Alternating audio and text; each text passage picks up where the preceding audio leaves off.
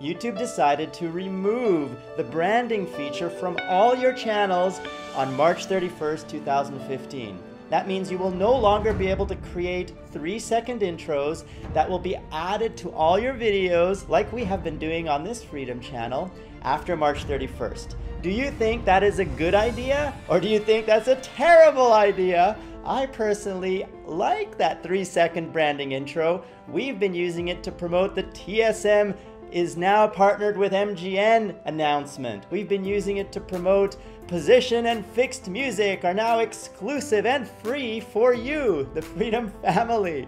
And we've used it to promote the Hitbox deal, where you can now partner your live stream channel on Hitbox.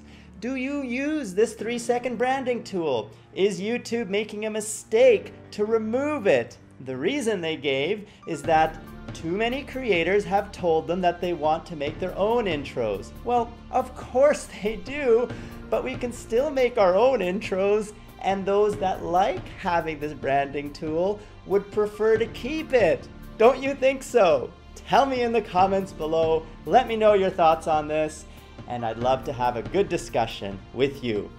This is Freedom, and who am I? I am George, founder of Freedom, and you've been watching. And we will grow together as a family, because this is the Freedom family. You are part of it, we are all part of it, and we're all growing together.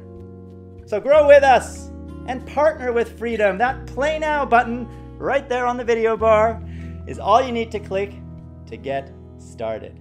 Your secrets, if you really look at yourself, you would be speechless. What happened to being doctors and teachers? What happened to being your brother's keeper?